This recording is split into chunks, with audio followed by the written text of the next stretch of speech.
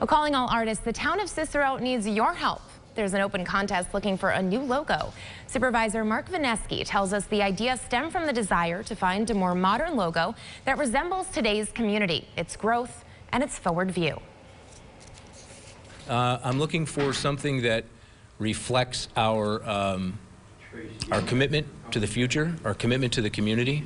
I want something that shows that we are vibrant, that we are alive, that we are growing, and that we're a place that people want to be.